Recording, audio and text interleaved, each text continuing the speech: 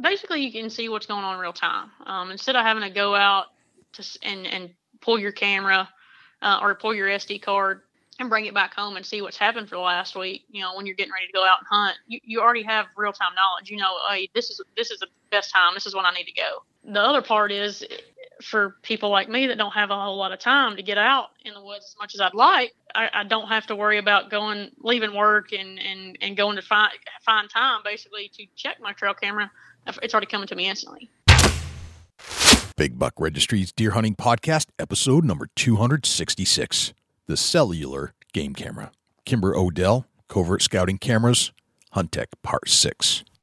Support for the Big Buck Registry and the Deer Hunt Podcast comes from Rackology. Everything you need in one bag. Now available at Rural King and Orslin Farm and Home storefronts. Or online at www.rackology.org. Hunters Blend Coffee. Defending hunting one cup at a time. Finally, there's a coffee that helps rather than hurts your freedom to hunt. Use the code BBR to receive 10% off your next Hunter's Blend order. Polarworks Coolers and the Chill Zone, specializing in the most durable, reliable thermal cups and coolers. Keep your drinks hot or cold in any element. Covert Scouting Cameras, remote cameras for hunting, wildlife, and security. Morse's Sporting Goods, a full line of sporting goods without the sales tax. And Big Buck merch. You can get cool, high-quality Big Buck t-shirts, long-sleeve t-shirts, and hoodies. And show support for this podcast by visiting www.bigbuckregistry.com/MERCH.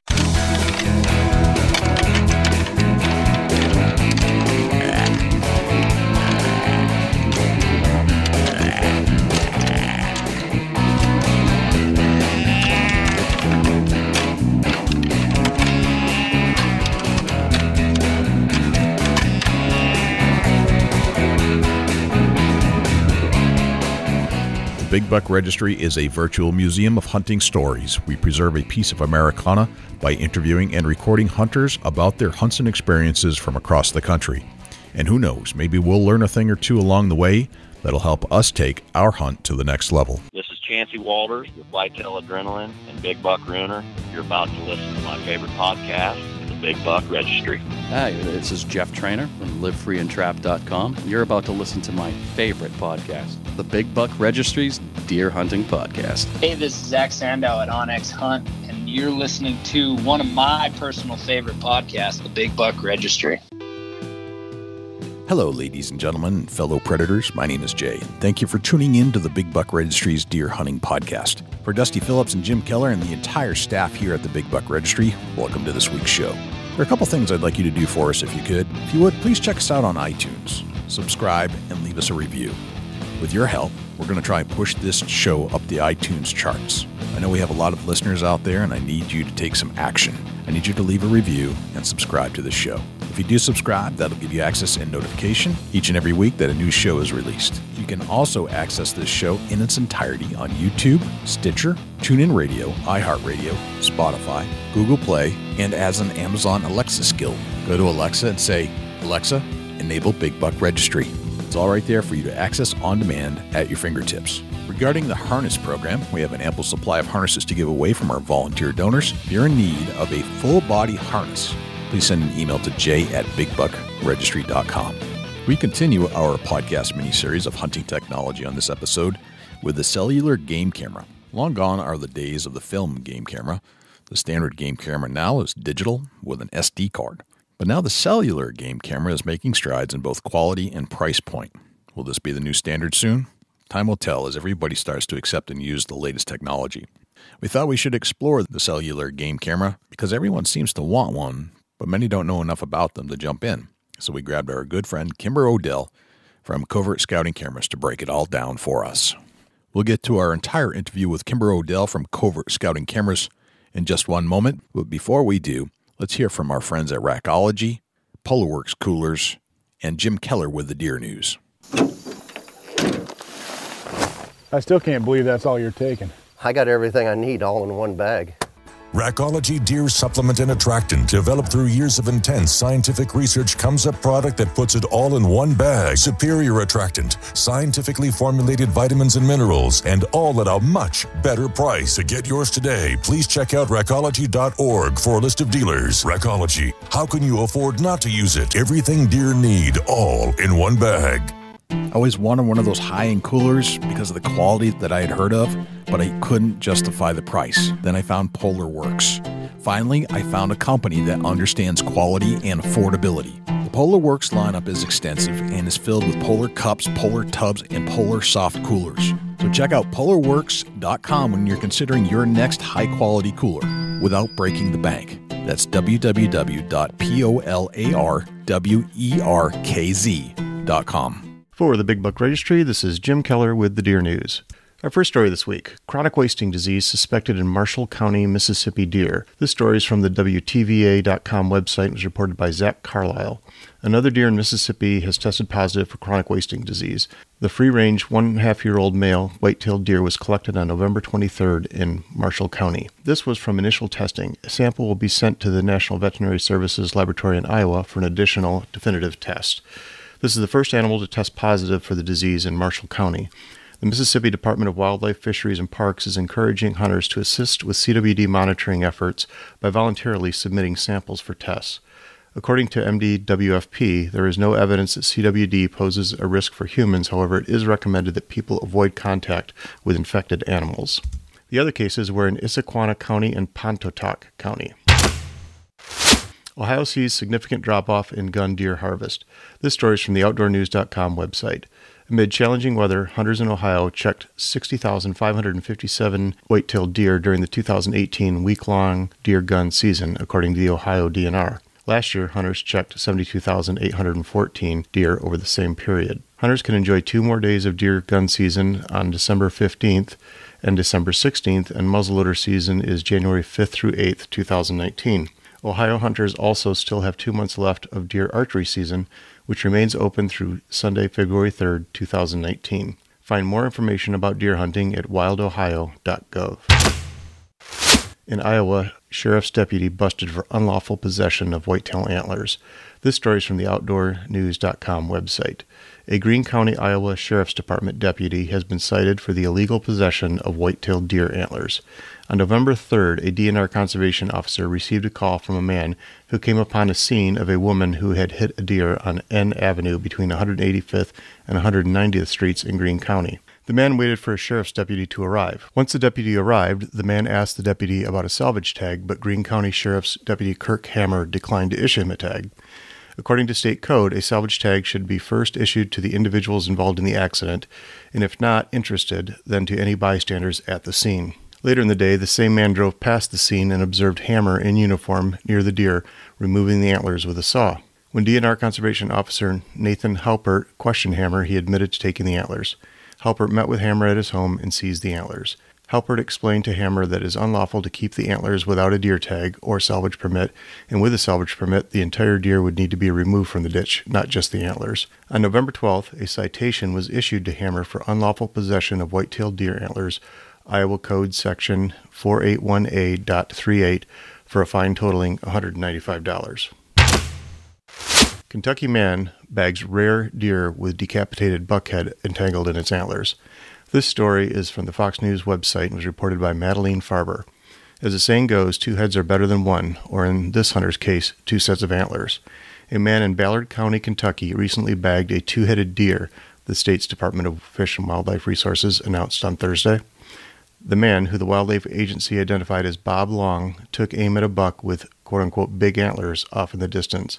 After making his shot and killing the animal, Long approached it and made an astounding discovery. The buck was carrying around another set of antlers and part of a decomposing carcass, the agency explained. The deer, which was truly a rare harvest, state officials said, has garnered thousands of reactions on the social media platforms, many users responding in both awe and disgust. While it's not clear how the buck in Kentucky became entangled with the carcass antlers, this occurrence, while unusual, is not unheard of. In 2014, a buck in Kansas was reportedly found with its antlers entangled with those of its rival. And in January, a North Dakota man shared photos with the Duluth News-Tribune of a buck in a similar situation. That concludes this week's edition of the Big Buck Registry Deer News. For links to the stories featured this week, please check our show notes at www.bigbuckregistry.com. If you have any ideas for future topics or have any questions about any of these topics, please email me at jim@bigbuckregistry.com. For the Big Buck Registry, this is Jim Keller with the Deer News. Well, thanks to Jim Keller for the Deer News. Without further ado, here is Kimber O'Dell from Covert Scouting Cameras. Kimber O'Dell, welcome to the Big Buck Registry's Deer Hunting Podcast. How are you, my friend? Doing good. How are you? It's winter time. That's true. It's late season deer hunting pretty much across the country. It's one of my favorite times of year to hunt, though, because I feel like the deer kind of calm down a little bit. There aren't as many deer hunters in the woods, and the deer kind of start dropping their guard a little bit. I don't know if you feel that in Kentucky. I certainly feel that in New Hampshire.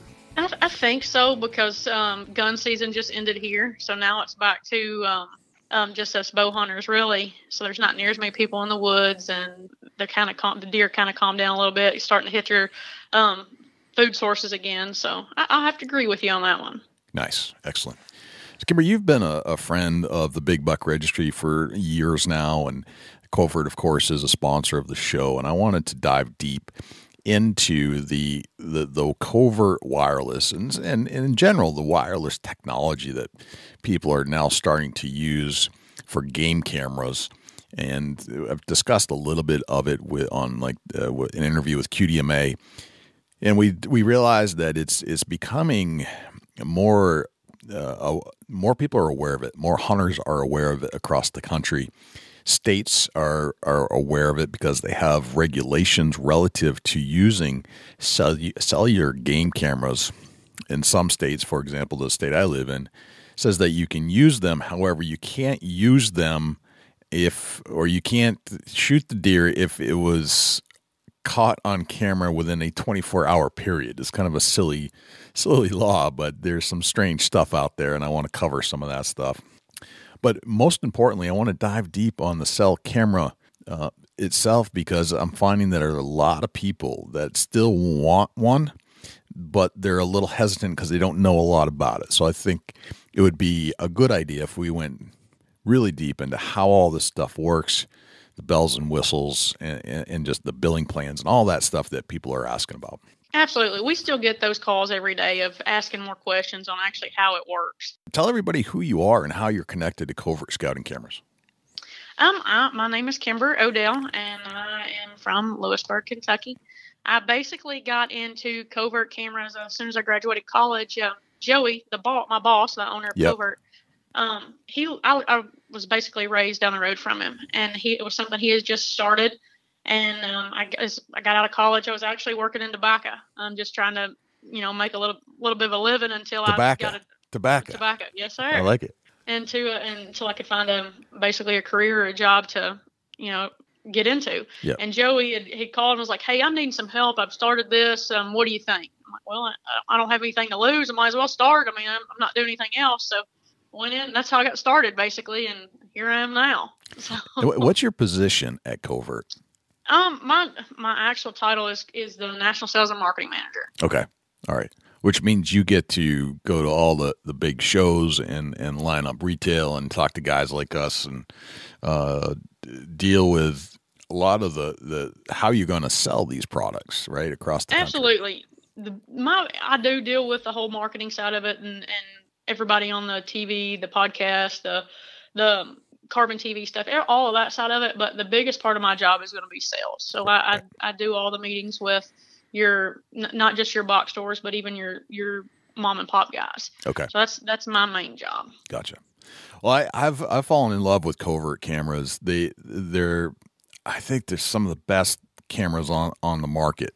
And I'm not just saying that because you're a sponsor. I became familiar with it and started using Coverts before you guys were sponsors of the show.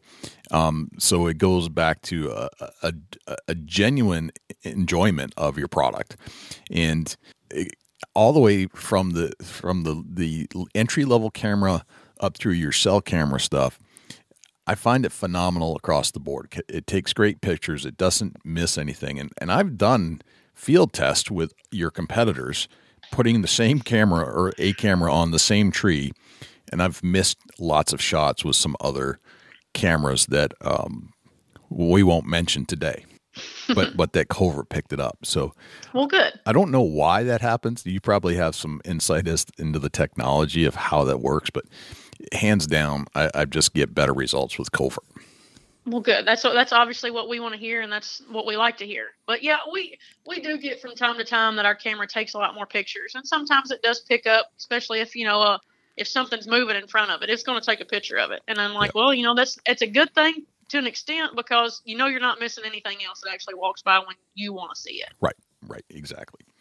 So let's talk about some of the evolution of the camera.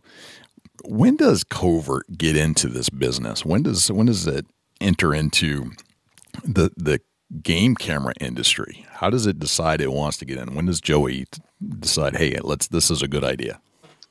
He started back in 2008, I believe, is when he first started getting into it. He was actually in the security side and setting up security cameras, security systems for people, and somehow or another got his hands on a camera that worked off a SD card, and he was like, man, this would be really good for hunting.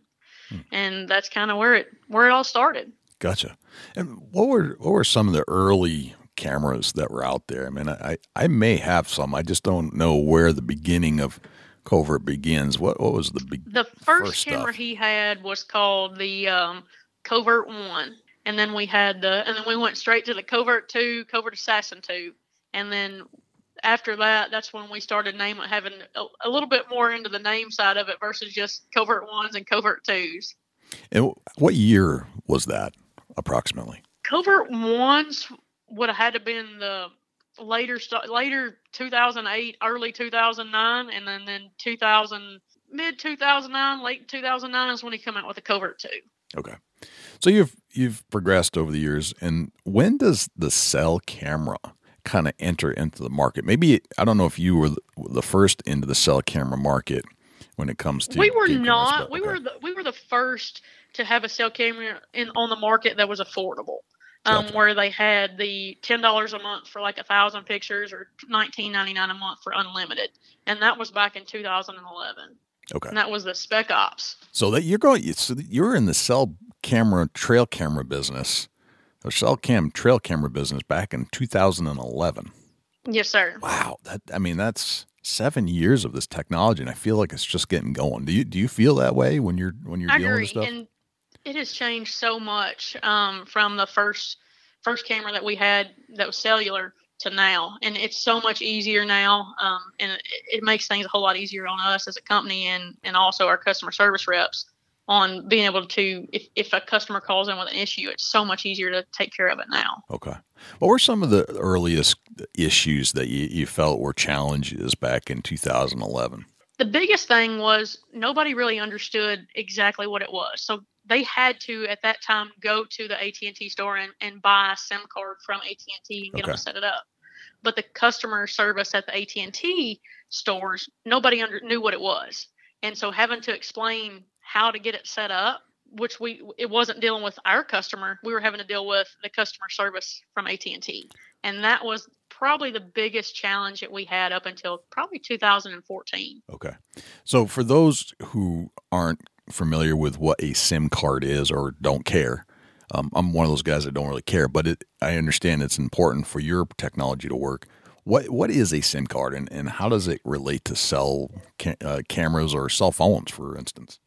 Basically, that's what connects you to their network, to the AT&T or the Verizon network. Everything they have to be able to connect from our device to their system is through that SIM card. Okay. And is the card itself, and I assume that's when I got my camera that I have today, I have a Verizon camera. It came with what appeared to be a piece of paper that you can pop out. That's the SIM card that you're talking about that you then slide into the camera? It's not necessarily a piece of paper. It kind of looks like a credit card when you get it. And it pops out, and it's a little small micro SIM is what it's called. It's a little plastic piece. It's got like a little metal connection on the back side of it, and it connects. Now, yes, that's what connects you to their network, but there's also stuff in the camera, like the modules and such, that also connect with that. It's a lot to it. Okay. So 2011, you get into it. You got some challenges with the providers themselves and how to get people connected to the network. From 2011 to, let's say, 2016, what changes were you working on that made this stuff better? We didn't have Verizon at all until 2015, so that was a big one for us to pick up. So we went from only having AT&T and then having to go to AT&T to get the SIM card. 2015, we actually had certified AT&T and certified Verizon modules, which is now a requirement from AT&T and Verizon. You cannot connect to their network unless you have a certified device. Okay. So that was a challenge within itself there. And now every year, if we make changes or add new things, like now, back when we first started was 2G, then it went to 3G, and now we're already to LTE. So every time we make a change to these cameras or even just come out with a brand new one, we have to go and recertify everything with AT&T and Verizon both. Okay, so that's interesting. Okay, so I see on my phone, depending upon where I'm going, sometimes I'm in no service, which is frequent during deer season, to 3G. I never see 2G anymore. I don't see 4G, but I see LTE. What does all that stuff mean? So 2G is an older network that they have actually cut off. Verizon and AT&T both have cut their 2G networks. Right now, we're working on back in 2013, 14, 15, and 16, and even right now, there's still 3G. So cameras are still working on 3G. Yes, we have an LTE model, but 3G was a step up from 2G. Then you had your 4G, which was like a 3G and a half. And then they went to LTE, which stands for long-term evolution. And it's just basically quicker speeds is what it is. And that's where we're at today. So is that like better bandwidth for the end user? Is. So it's capable of sending more data over a shorter amount of time. Gotcha. All right. Absolutely. So today we're dealing with LTE products. Mm-hmm. Okay, and that's for both your AT&T camera and your Verizon camera. Yes, both cameras that we have for 2018 were LTE. Okay, all right. So between 2016 and 2018, what were some of the last pieces of this puzzle? And I feel like the cameras are really good right now. And you must feel that same way compared to where you started. I mean, these things are... Oh, absolutely. Like, space shuttle compared to where they were originally. Well, 18 for us is our first LTE product. Okay. For both for AT&T and Verizon, which we had to because Verizon and AT&T will eventually shut down their 3G networks just like they did the 2G. Really? Okay. And then with that, we come out with our app. So everything goes directly through. We sell the SIM cards with the camera. Actually, basically, when you buy the camera, it comes with a SIM card. And then you go to our website, you choose the plan you want, and then everything is done right from our website. You never go to an AT&T, you never go to a Verizon store, and then all the pictures come directly to the app via our Covert Wireless app. That's an important point right there because I get asked this question, and I think a lot of hunters still think that you have to go to your plan and you have to add it to your plan, but that's not the case anymore is what you're telling me. You have a whole separate system. How does all that work?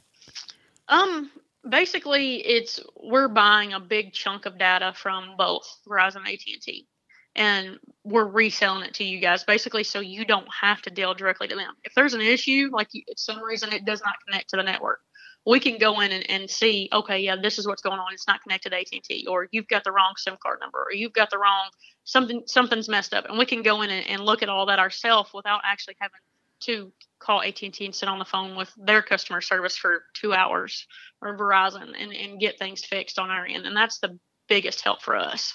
Okay, so in the cell camera product line that you have today, I feel like they're continuations of some of your higher end cameras that probably go back to like the Code Black or the MP8 Black, I should say, where you're using the black flash. Mm-hmm. Do all your cameras have black flashes now? It seems like that's the case, and I think you might have mentioned that when we saw 2018. Each other. Okay, we cut everything that was red glow.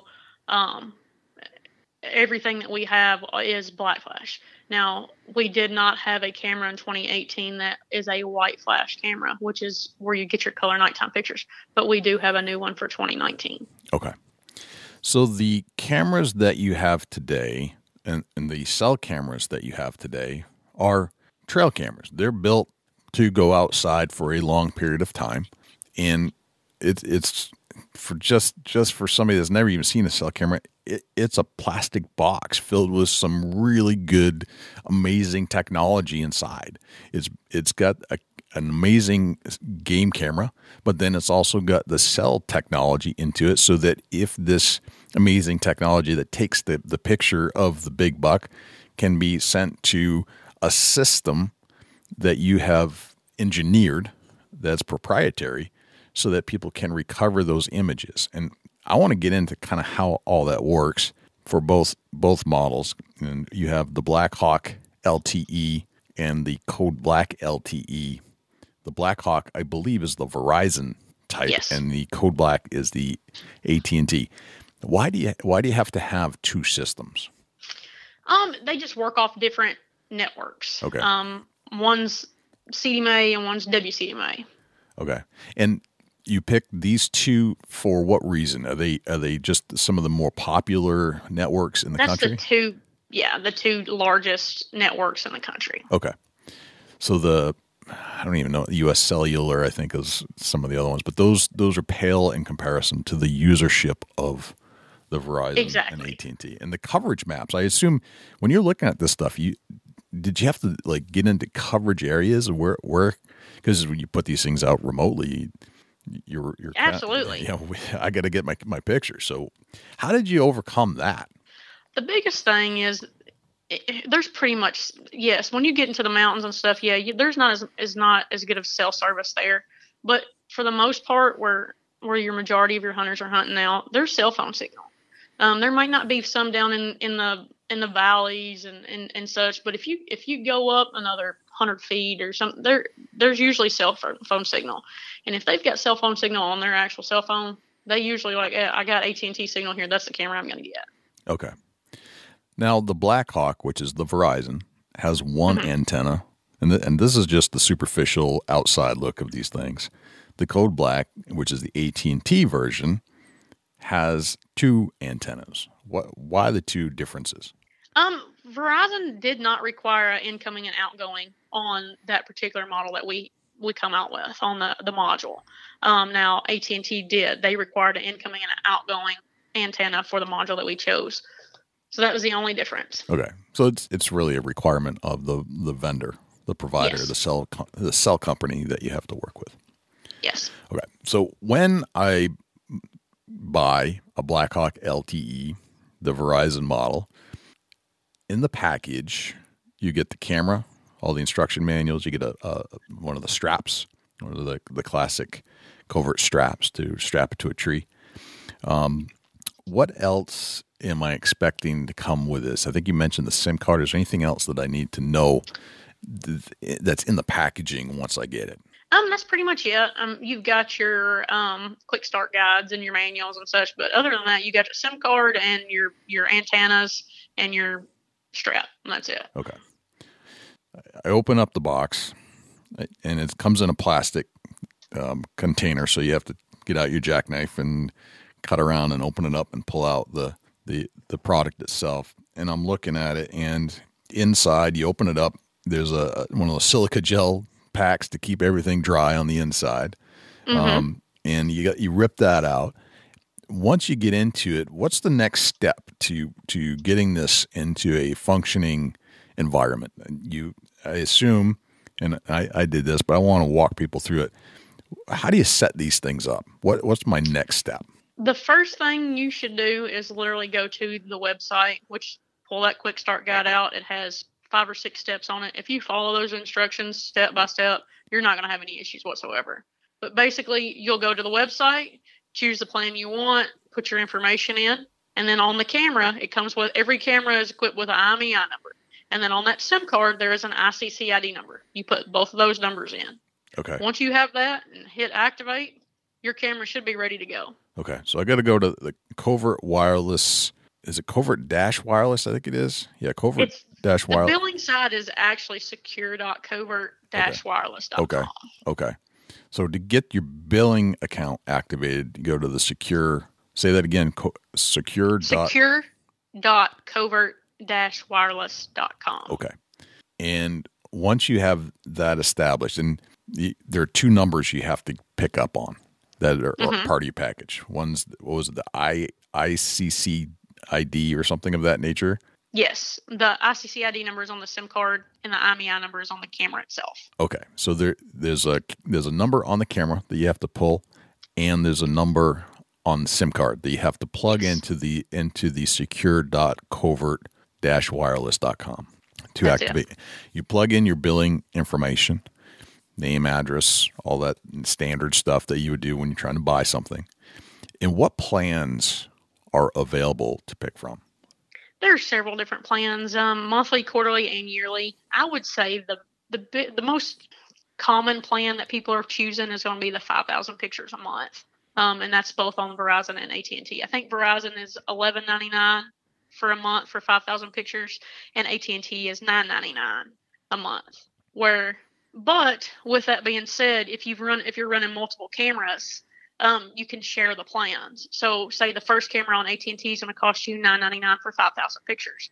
The second camera you add, it only costs you an extra $5 a month. Gotcha. And how do you decide which plan to go with? And here's why I asked this. Like, I wasn't sure what I was needing initially, because I wasn't sure how many pictures I was going to get. And maybe this kind of goes back to like standard cell setup. Or not cell, but standard camera setup. If you're on a food plot, if you're on a food source versus a trail, do you have how do you decide how many pictures you should probably get? And what have people who have tried these things reported so far? When you're running on a food source, yes, you're gonna have more pictures than you are if you're running on a trail, especially from what I'm finding out myself. With that being said, most of these guys are putting a cell camera somewhere they've already ran a camera in the past. And so they kind of know what kind of traffic they're going to expect. But the other thing is, you're not going to set the cell camera up like you would just a regular trail camera. You have to think that this camera here that's using the wireless network, it's going to take a little bit more time to process everything versus just a standard trail camera.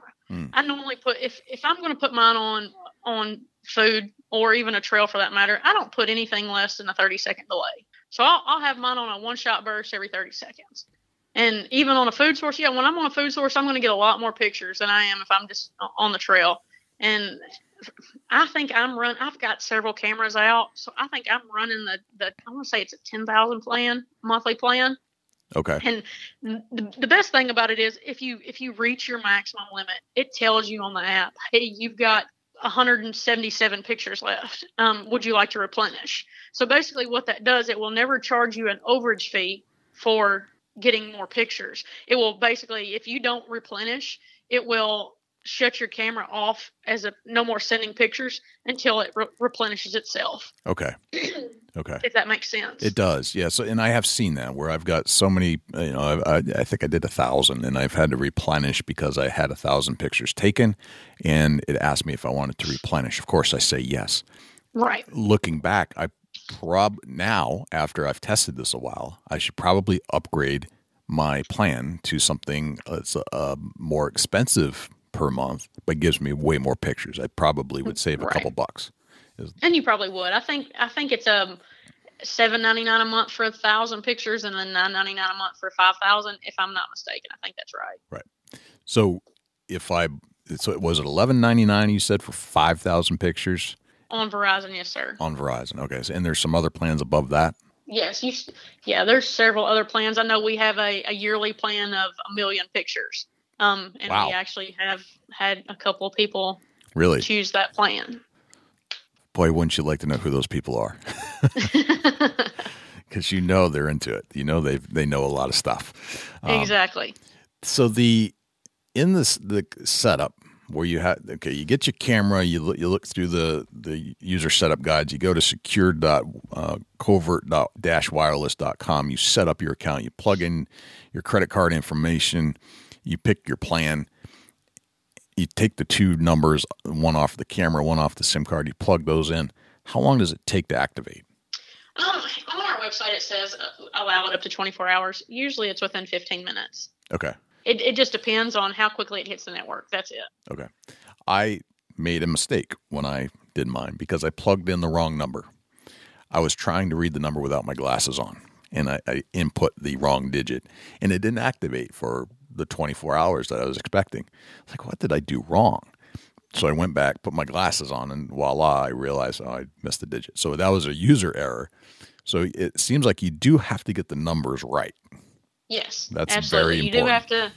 If you don't get the numbers right, and the thing is, if you get the SIM card number right, the camera will activate. Right. But if you put the wrong IEMI number in, you're not going to receive any pictures to your app because it's with the app. It uses both the ICCID number and the IEMI number to be able to send the pictures to you. Gotcha.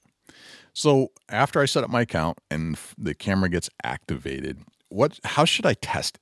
Should I automatically run it out to a trail cam and I'm hanging on it, put the trail cam on a tree somewhere in the middle of nowhere and get it going? Or should I do some things local to home? Should I put it in the living room and see if the dog triggers it at night? Absolutely. Every time I set a camera up, I'm going to test it before I take it out.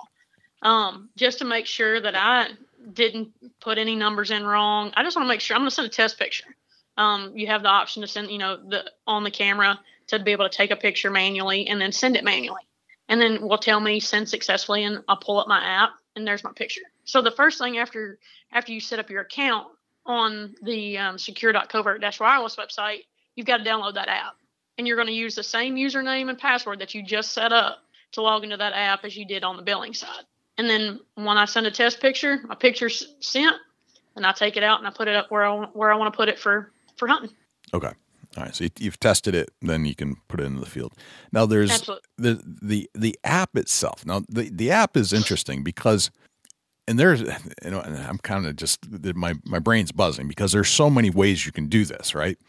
You go to the app, and I'll let you walk us through it. But you have the app, which is okay on phones. You have like an app you can download to your phone, so you can, like with anything, you can log into your app, and all the pictures that camera picked or took, and any other cameras based off of whatever you have set up, will arrive in your app.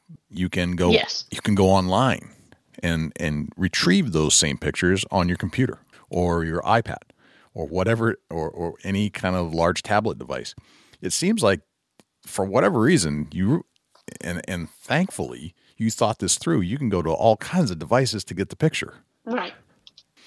And here's the other thing, is that people ask me, well, can I get it on my phone? Well, you can get it on your phone, but there's also, and you can break this all down for us. So you can get text versions of it, and you can get emails, but that costs more, if I'm not mistaken. Can you talk about that stuff? Yes, it does cost you a little extra. So how does that work? So do you recommend just getting the app? Absolutely. Okay. It's just like any other app that you add. If you allow the push notifications to come to you, which basically means if I get a picture, it's going to let me know, hey, you got a new picture. If I allow that, then it's basically just like a text message. It gives you a tone. So it might ding and say, hey, Covert, whatever you named it, Covert 1 has sent you a new image, or you have 4 new images if you haven't looked at your phone in a little while. So of course, that's what you're paying for, is for the camera to send the pictures to that app.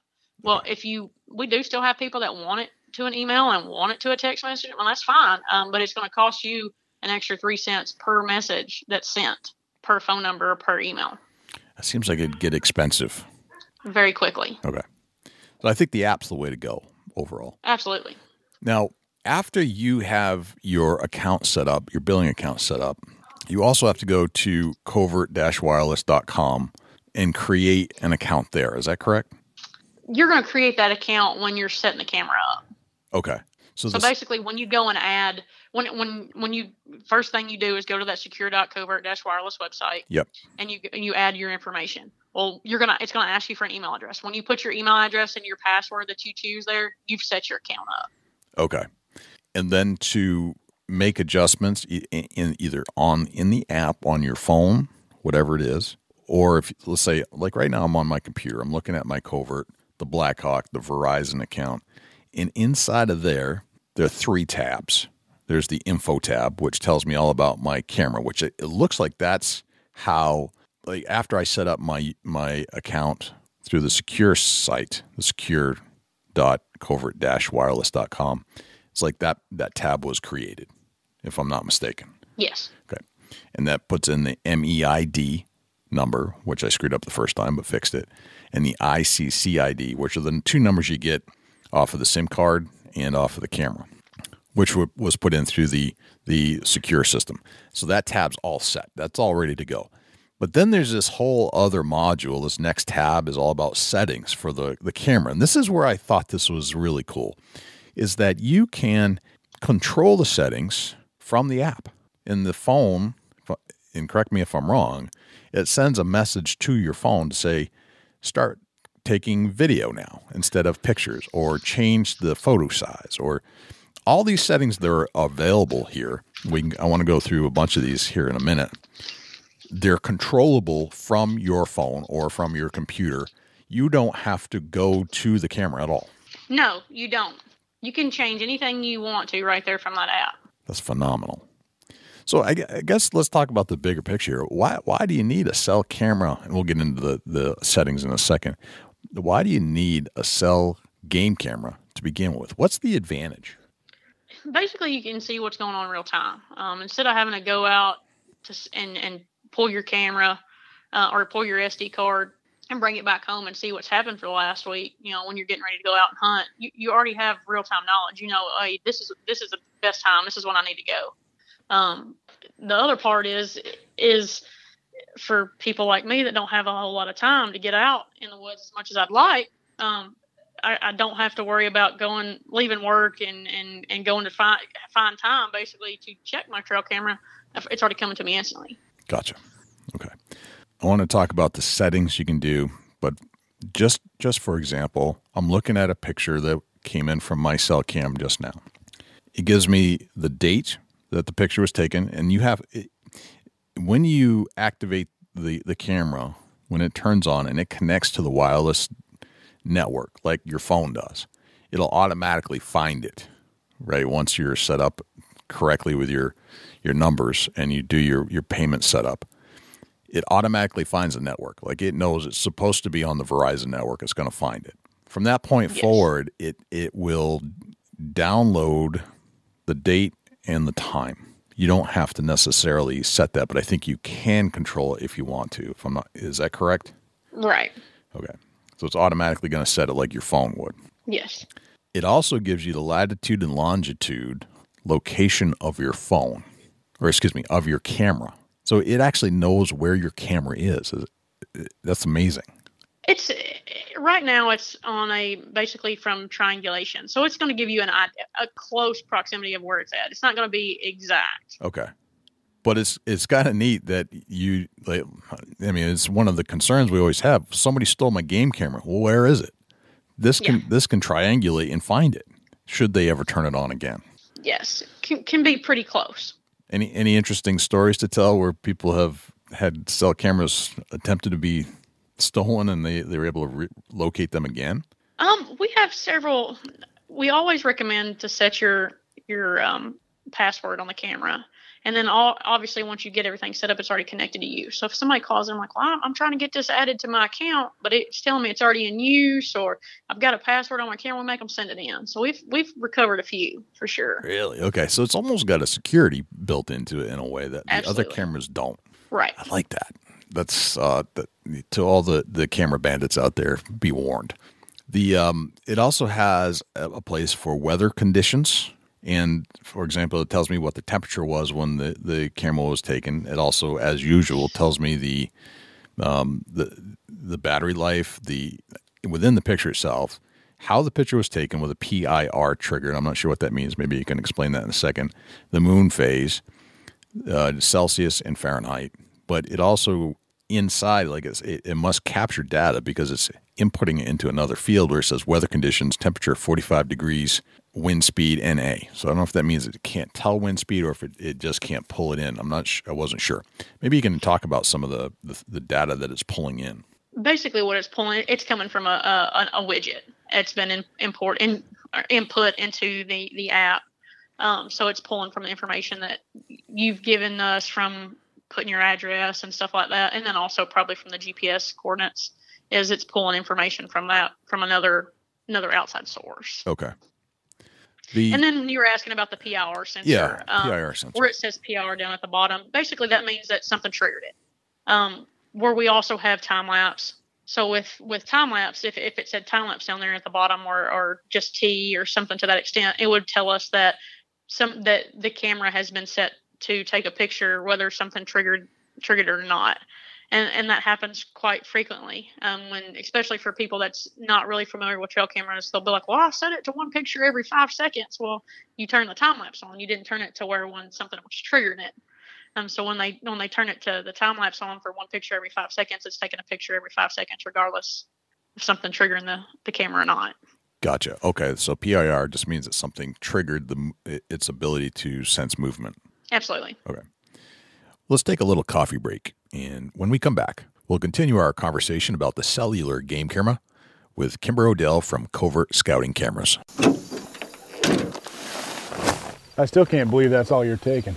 I got everything I need all in one bag.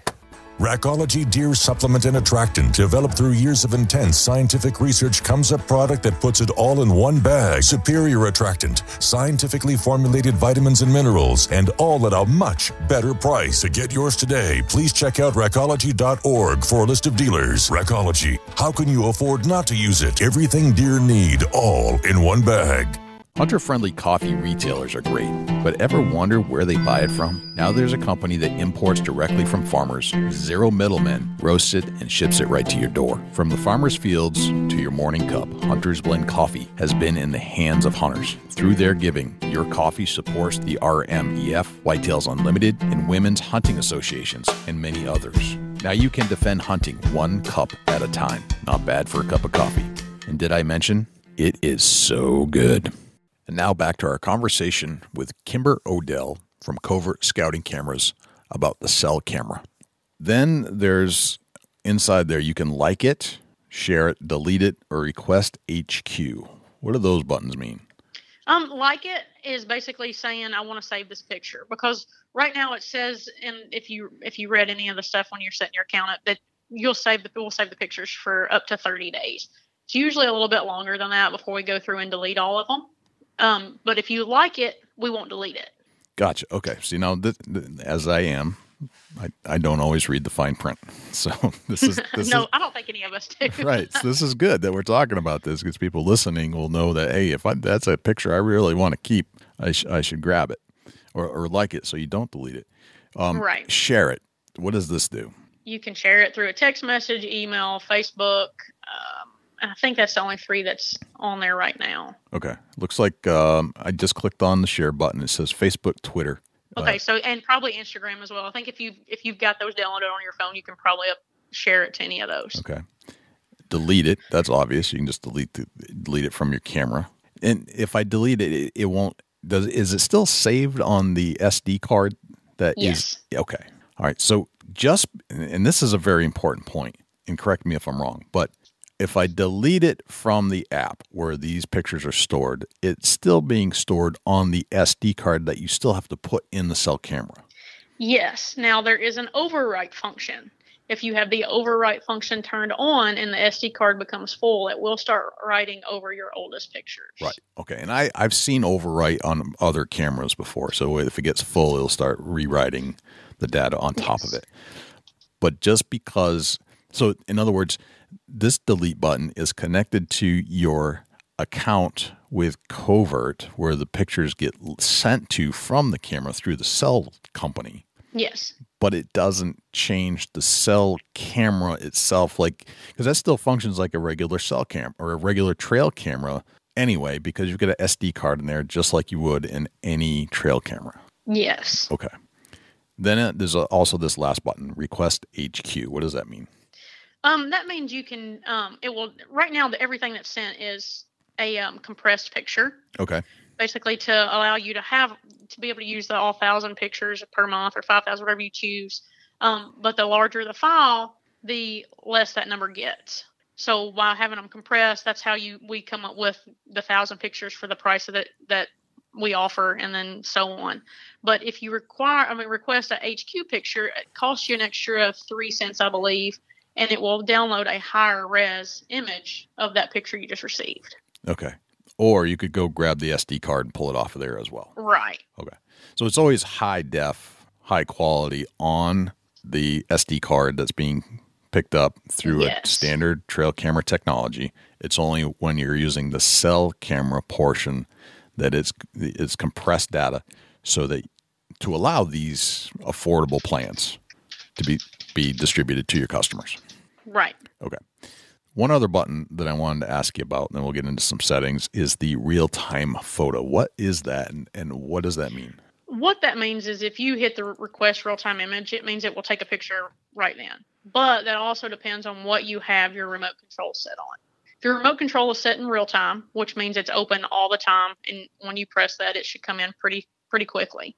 But if you're wanting to save your battery life, you most likely don't have it running in real time. Most of mine are set to 24-hour delay because I don't really mess with my settings much. Okay. And it basically gives me a lot better battery life. Okay. All right. Let's get into that a little deeper here in a second. Let's go over to settings. You've got 2 modes, picture and video. That seems pretty obvious. You can set this to be, you can set it at the camera itself before you go out to the tree, or while you're at the tree. You can actually do all these things manually, physically on the camera itself. You don't have to use the system that's built into the Covert from a computer or app, but it's available through the app or your on your phone or your computer. Right. Okay. So you picture video, very obvious. Photo size, 3 megapixels, 5, 8, or 12 on this particular camera. 12 seems like more. I mean, it's bigger than your MP8 blacks, but so you can get some really high def or high resolution, I should say, through these things. Can you talk about what 3, 5, 8, and 12 would do to a picture?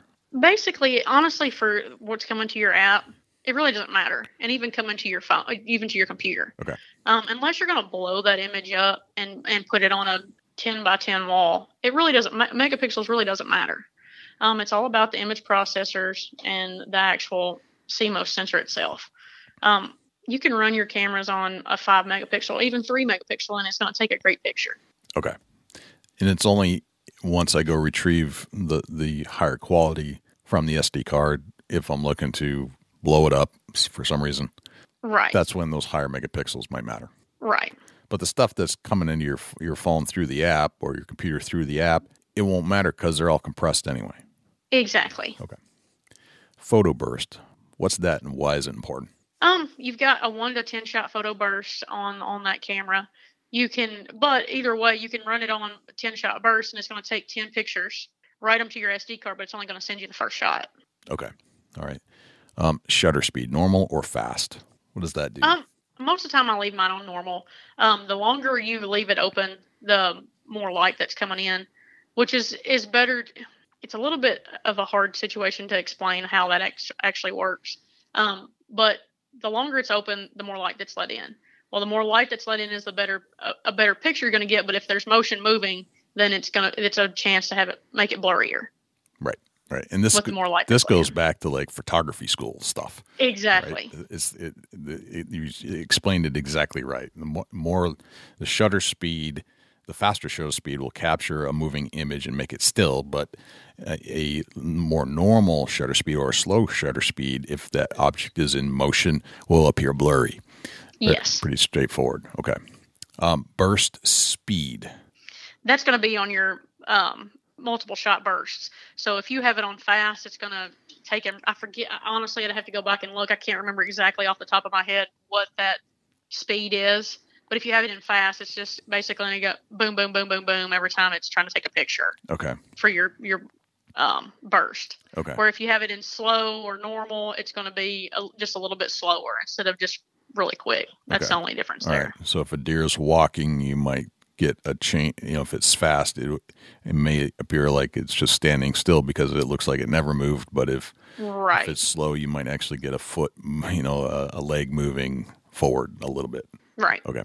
Video size. So this would apply to if you chose video, you've got WVGA, 720p, or 1080p. What do those mean?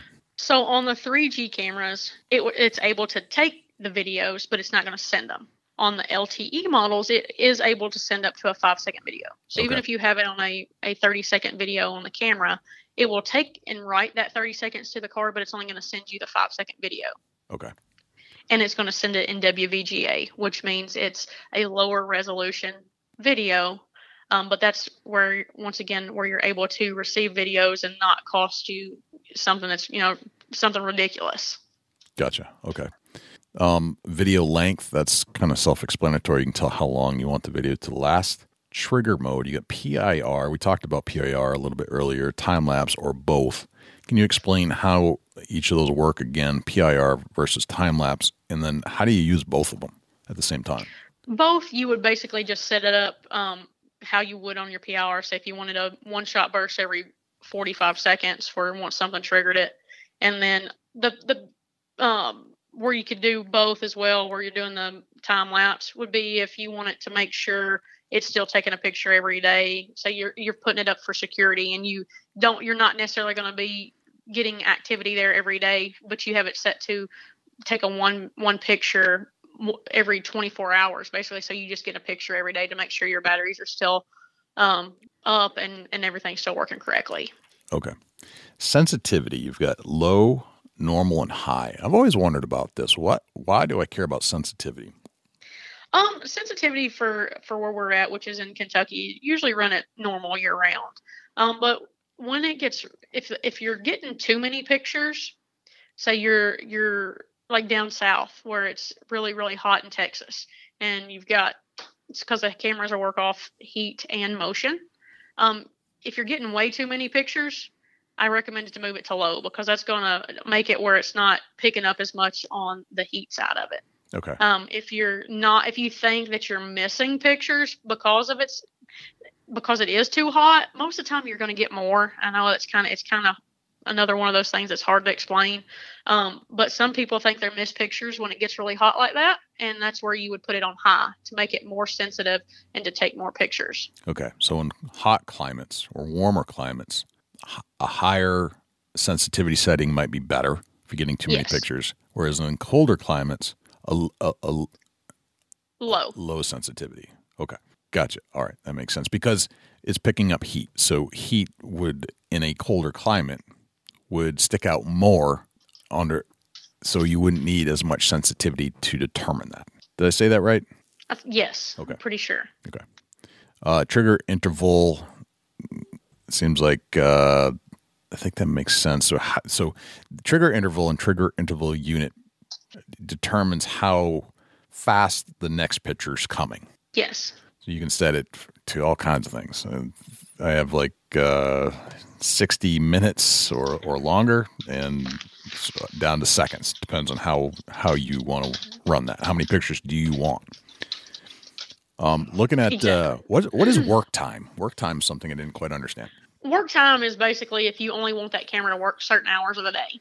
So if you only want it to take pictures from 6 o'clock in the morning to 8 o'clock in the morning, and then again at 8 o'clock at night to 10 o'clock at night, you could set it where it only takes pictures and sends them to you during that time of the day. Okay.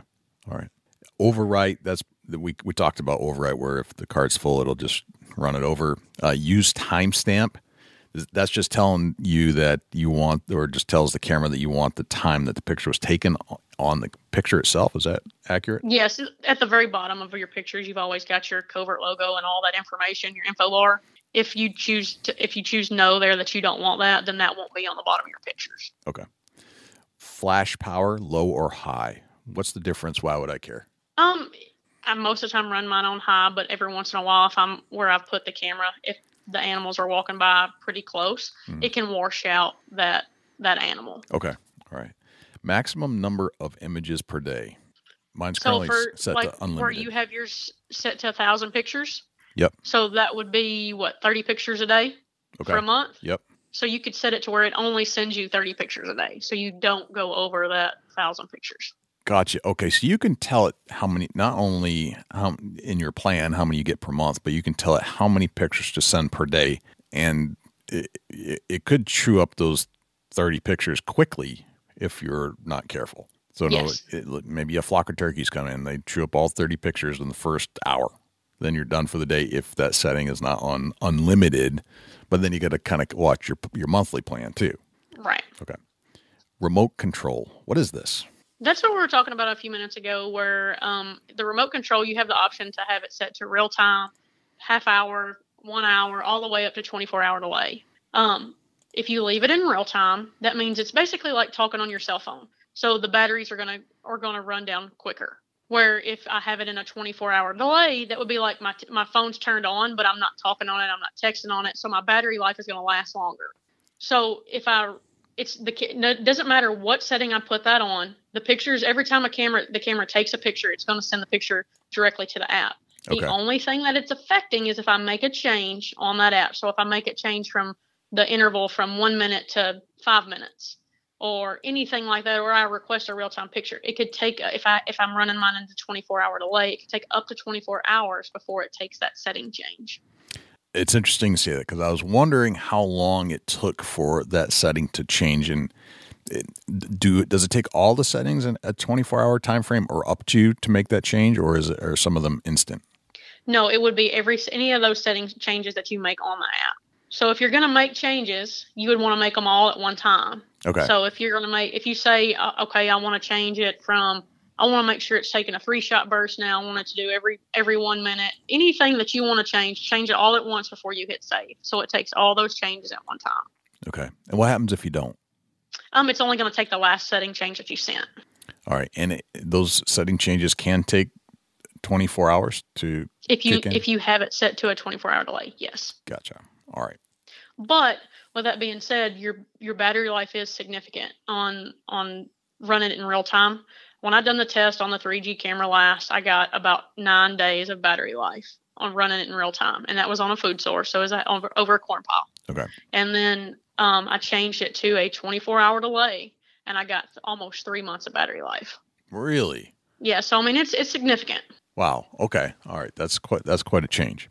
So speaking of battery life, this is one of the questions I've been getting is like, well, how are the batteries on these things?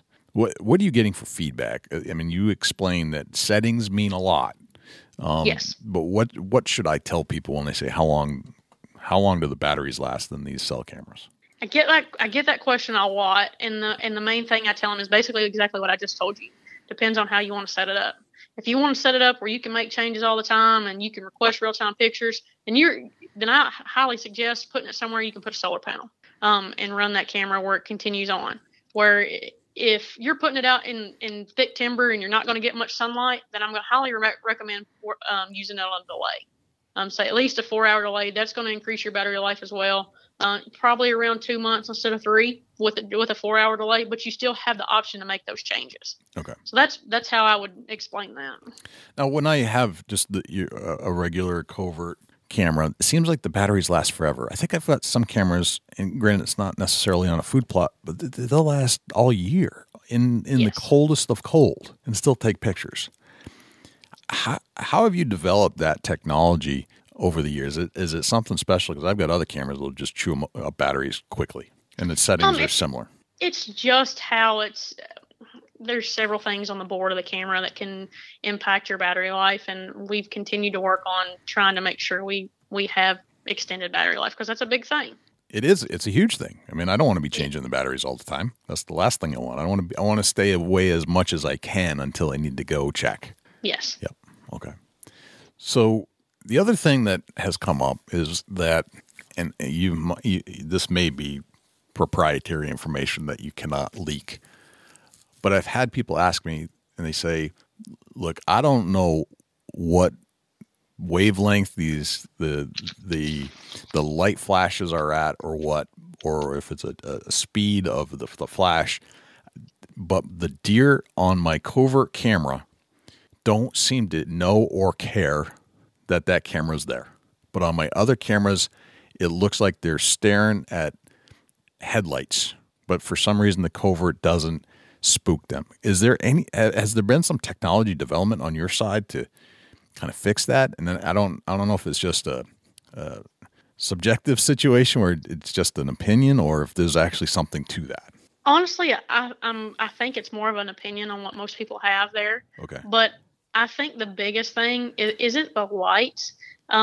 It's a lot of the cameras still make a noise when it's going to take a picture, and we've seen it, we've tested it, and it does. Especially on the older models where you're actually the filter is actually moving when it goes from daylight to dark, which is basically prime time for deer movement. It does still make that noise on lots of cameras. Okay. So we've tried to make it where it doesn't have as much noise on our cameras. And that, to me, it would be my opinion on it. So you think it's a noise thing, not a light thing?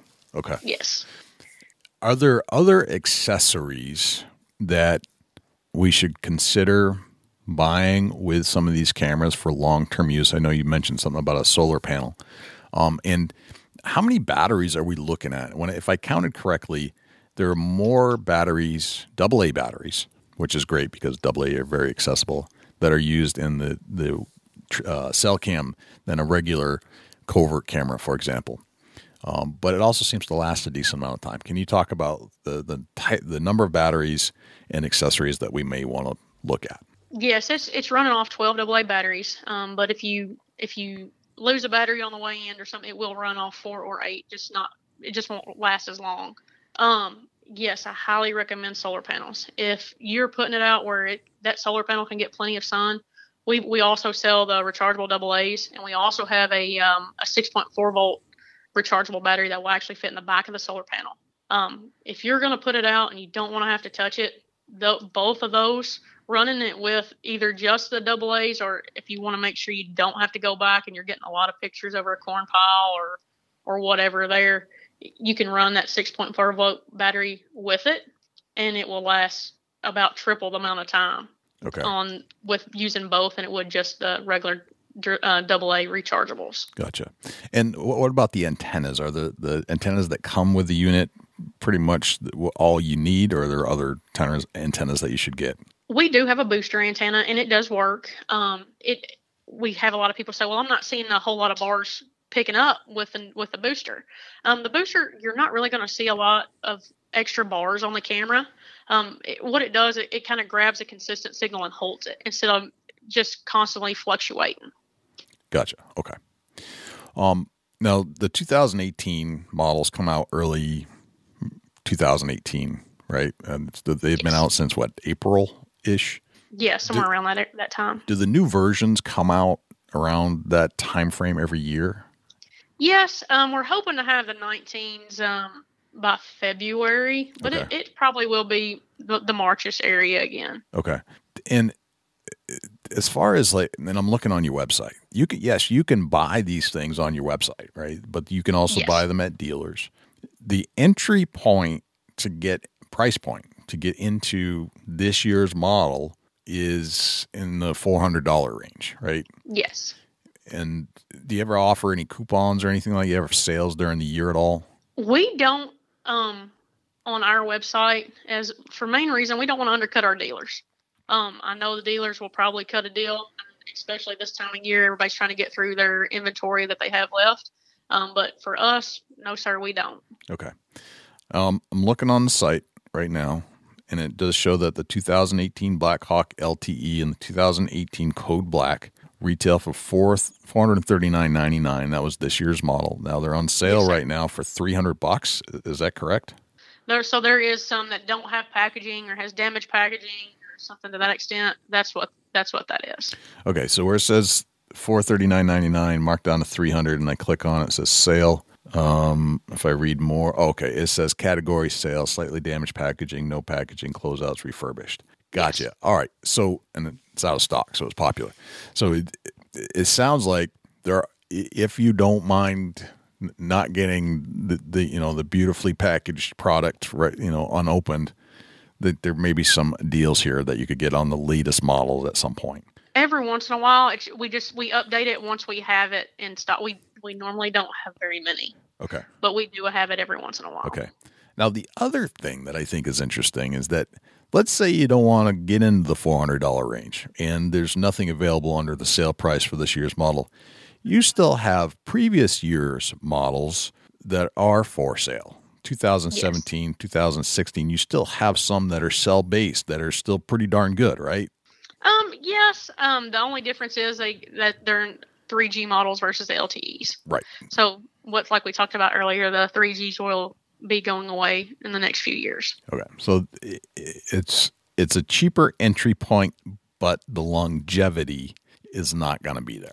Right. Okay. But I can also say you might want to check out what we've got for 2019 as well. So okay. We've got a few things up our sleeve. Okay. So you brought it up. Let's talk about 2019. What can you tell us about 2019 right now? I know it's early, but I don't know. Maybe there's some things that people want to start thinking about. We talked about theft earlier, about it has GPS coordinates and such. Well, our 2019 will have GPS antennas on the camera itself, so it will be a more specific location.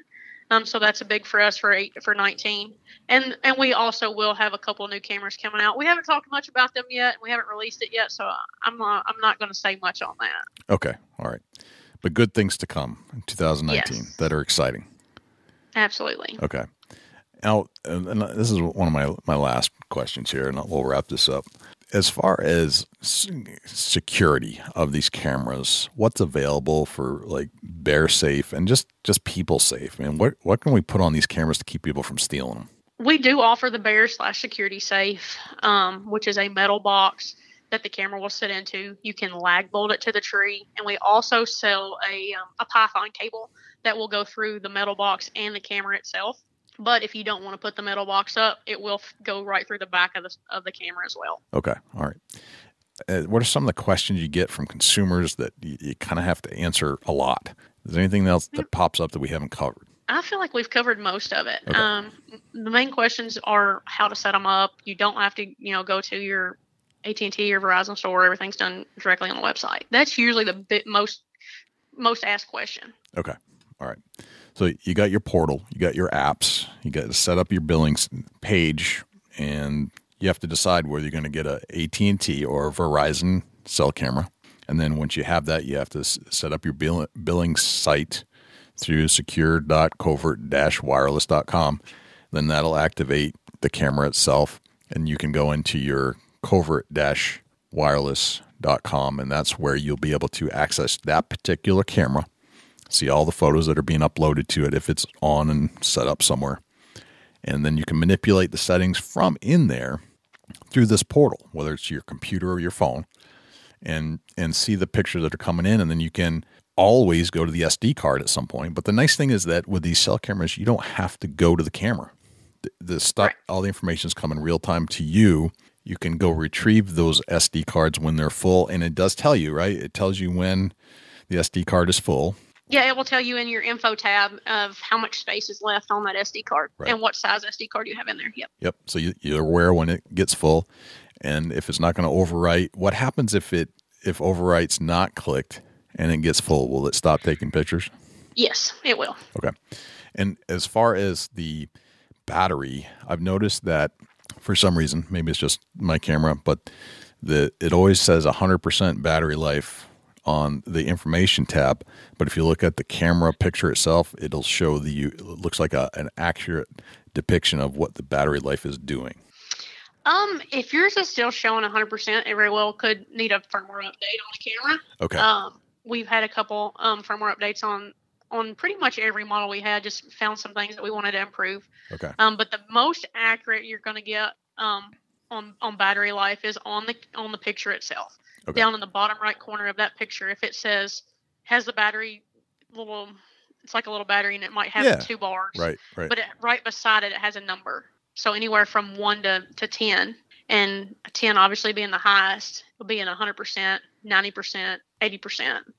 and all the way down. Usually once it gets to about 30%, it'll stop sending you the pictures, but it will continue to write pictures to that SD card. Okay. So there's a chance that the battery life, if the firmware hasn't been updated for your camera, that you might be getting two different pieces of information. One may not be accurate. The one so far from what I've seen, the one that's in the picture itself seems to be more accurate because the other one never changes. So it sounds like a firmware update. So speaking of firmware updates, how do you do that? They're super easy now on the cameras that use for the app or use the app. Basically, once you get to the camera, you just turn the camera to the setup mode and let it pick up its signal. And then depending on which model you have, basically you will go and find where it says FW update and press OK. Let it go through the steps, whether it's on the older models, it's a 1 through 9 or 1 through 11 steps. Let it do that, turn the camera off, ready to go. And basically turn it back to setup and let it pick up signal again, and it's ready to go. So on the new cameras, you don't have to take the SD card out. You don't have to lock it. You don't have to do any of that anymore. Wow. And then on the new ones, it's literally in the first tab. So as soon as you turn it to the setup mode, let it pick up signal, hit your menu button, scroll down, FW update, press OK, and it tells you 50%, 80%, 100% done. And then turn it off, turn it back to setup. You're ready to go. So it's almost automatic. Like you don't even have to bring an SD card out there. You don't have to like download it to a computer or from a computer to an SD card, bring it to the camera, plug it back in. None of that. No, it does it directly from the network now. That's cool. That saves you a lot of headache for absolutely us non-techies. Gotcha. All right. Very good. Well, I think that kind of covers everything I wanted to cover regarding the cell camera. Where do you see the cell camera industry, not necessarily just your cameras? Where does the cell camera thing go in the future? What's in it for the hunter? Does it expand and we say goodbye to the old cameras and everybody goes cell? What do you see? I don't think we'll ever completely go away from just your traditional trail cameras, just because the price points, and then also there's certain places that do not get cell signal. So I don't think they'll go away completely, but from what we've seen in the last few years, it's just continued to grow. Okay. On the wireless side. Gotcha. Very good. Let me run through my 10 rapid fire questions. These are just to get to know you a little bit better, and let me know when you're ready. All right. Okay. What's your number one hunting tip of all time? Number one hunting tip. The biggest thing for me would be the use of trail cameras on how it's impacted the hunting and how to set them up and such like that. That's, to me, has made it where I'm able to hunt and actually go in and not waste a lot of time hunting one specific animal. Gotcha. We have these things that we like to hunt with. Usually it's some kind of device. Maybe it's a good luck charm or something of that nature, and it drives us crazy if we don't have it with us. What's that one thing for you? I don't have anything like that. All right. Some people don't. It's interesting. What's your biggest pet peeve in life? Biggest pet peeve, having to repeat myself. All right. I like that one. Yes, I understand that one. How old are you today? I am 31. 31. What would you tell the 16-year-old Kimber O'Dell, knowing what you know today about life? I don't know what I would. Basically, probably just be a little smarter. Be a little smarter. Don't be a teenager. That's funny. That's a good one, though. I think that most of us would tell our younger self to be a little smarter. You're at a hunting convention somewhere in the world, and a stranger comes up to you and they ask you what you do for a living. What do you tell them? Tell them if it's a stranger, I would probably just say I'm in sales. Okay, gotcha. What did you have for breakfast this morning? I had a protein bar. Very nice, very healthy. You get your own billboard on the side of the highway. It's a blank canvas. You can put anything you want on it. What would you put on it? What would it say? Oh Lord, I honestly have no idea. And I'm not very artistic at all. What's a typical day in your life look like? Pretty much work. Get up, go to work, come home. And a lot of times I have to go back to the other job where I'm at, and then come back. And since we've got a new house, working on the new house. So pretty much work all day. Work. As long as I've known you, you have always been working. I've never seen you just kind of chill and do no work at all. You are hard work. I'll give you that. It's crazy. If I say the word successful to you, who's the first person that pops in your head and why? Successful? I don't know the answer to that. Who I would think Maybe Joey, Joey? My boss, I would assume. Okay. All right. I don't know. Yeah, sometimes it pops in, sometimes it doesn't. I mean, I don't think everybody has that answer on the top of their head. Sometimes it's there. And then finally, what's a deer hunting day in your life look like? Maybe this is the one time you get to relax, is actually when you go deer hunting. It is, and that's why, like, the last couple of years I've had a trip with a couple of buddies, and we go to Kansas every year. And I actually still get to relax. I still work because I still have my cell phone and all that good stuff, but I actually get to not worry about it, and I go sit in the stand and I'm get to hunt. That's it. That to me is just the best time because I don't have to worry about work as much. That's your bliss moment. Got it. Yes. Very good. Well, excellent. This has been quite an education in game camera cell technology, and I appreciate you taking the time. If we have more questions, or if we've created more questions than answers as we've gone through all this stuff, where can people reach out to you or Covert if they have more questions? They can send us emails to support@dlccovert.com. We also have a chat option, and then they can also call us 877-462-1799. Very cool. Excellent. I look forward to 2019 and seeing you at some of these conventions and seeing what you bring to the table, because it's always exciting. You always have something new and different, and we'll uncover that stone down the road. I think that's excellent. And I appreciate you. I appreciate you coming on. It's been an honor and a pleasure and talking to you for quite a while. I've learned a lot. Thank you guys for inviting me on. Thanks to Kimber O'Dell from Covert Scouting Cameras for coming on the show and discussing all the aspects of the cellular game camera.